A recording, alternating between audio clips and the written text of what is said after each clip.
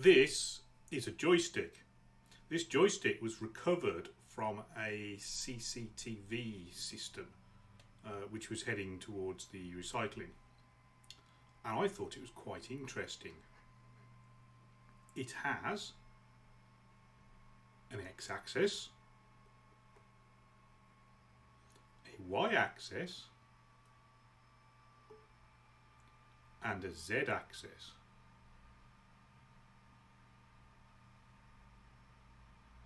Now, obviously I've pulled it out of the old equipment, and now I need to figure out what it is and how it works.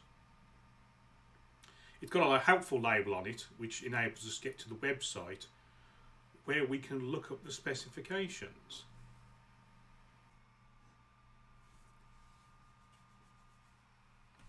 The nearest datasheet I could find to what I think is the joystick is this one for a 3000 series from the APEM website.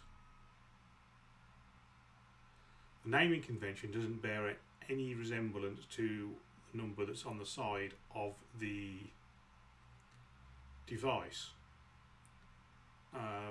So I'm guessing, really, more than anything. What is interesting in this document is that it's actually got the wiring, essentially what the colour coding of the wires are, and I will be using this. My suspicion is even if it isn't a 3000 series joystick, it'll use the same wiring colours, because why would you change them between models? The other candidate for it, for the model of joystick, is the 9000 series, which would make more sense with given the number that's on the side of the switch itself. However, this is definitely a 2-axis switch, not a 3-axis switch, so it might not be this one. The specification on this page basically looks very similar. Again, the numbering convention does not mean anything at all compared to the number on the side, other than the fact that it starts with a 9. On the website for the 9000 series switch, as opposed to the what you'd lawfully call a datasheet, it does tell us some more information about the electrical specifications. This particular model apparently runs from 4.75 to 15 volts.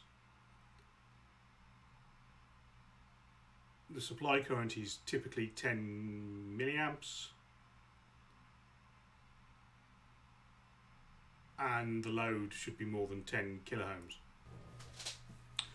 Before I connect this up to any power, because there's some ambiguity as to what model it actually is, I'm going to meter across the connections and just make sure I'm not going to blow anything up.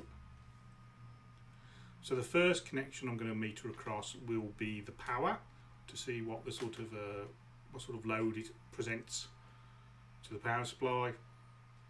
And you can see from the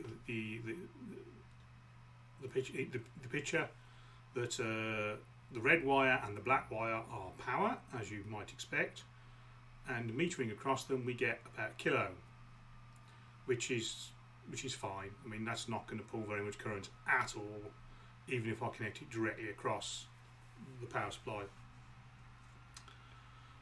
On the centre tap, so that's the green one, we've got between plus and the green about 600 ohms, which is slightly more than half, which would indicate that the tap isn't just the centre between red and black. So I'm just going to connect it across the 0, the black wire, and the green, to see what it is, and that seems quite low comparatively. Have I got short? Oh yeah, right, okay, so I've shorted it a little bit. And that's basically the same as between the red and the green. So again, it probably is a centre point, but it's not directly connected to the power rails. Now connecting onto the Z-axis, which is the purple wire, you can see we've got about 2 kiloohms. Now I'm not quite sure how this works, so we're just going to give it a twiddle and see if the value changes as we do.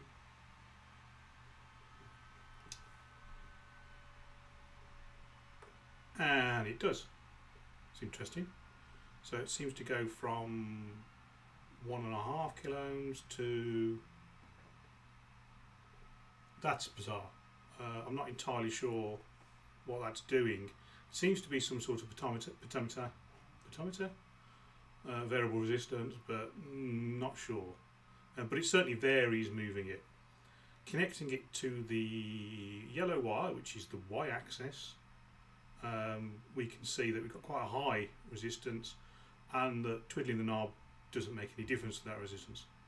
That's kind of what I'm expecting, because it's a Hall. They should be Hall-effect switches or magnet, switches. So I'm just going to connect it to the other one. So that's the blue wire, which is the x-axis, and again that doesn't move at all when I wiggle the stick. Good.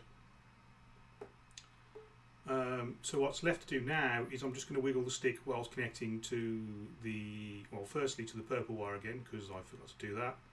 And this is just to make sure that moving the x and the y axis doesn't interfere with that value, and it doesn't.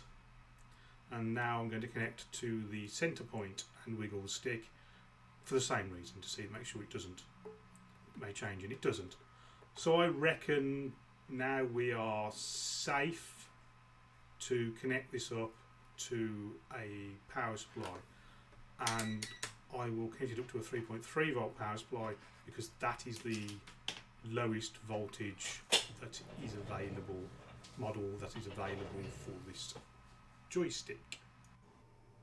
So we've got the scope on the screen, and we've got the 4 traces for 4 different things. The yellow is the y-axis, and I have to say I'm quite pleased to see that move up and down. Actually, let's do that again. Oh man, that's fun. Technology, isn't it great? The blue axis is the horizontal, the x-axis. You can see that does the same thing, which is excellent. And then we've got the red axis, which just goes up and down, like so. I'd say that that's working. The green line is just the center tap, and that doesn't change, so it's doing what I expect.